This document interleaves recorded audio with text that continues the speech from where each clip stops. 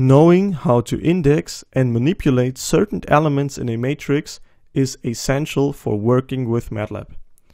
So we're going to define a new matrix A.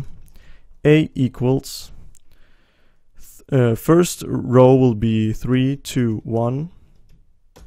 Second row will be 10, 9, 7. Third row will be 4, 2, 6. Square bracket, we hit enter, we get our matrix A.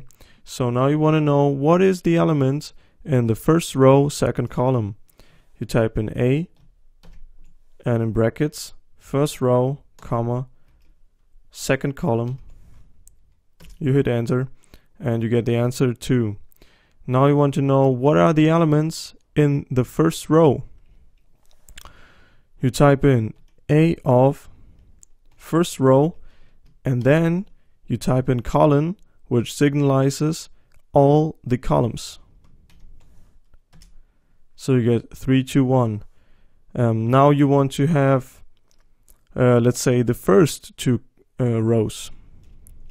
So type in the same, but from the first row to the second row, and all the columns, and we get the answer. Now you want to manipulate a certain element in your matrix A. So for example, you want to change your 9 in the middle of the matrix to a 99.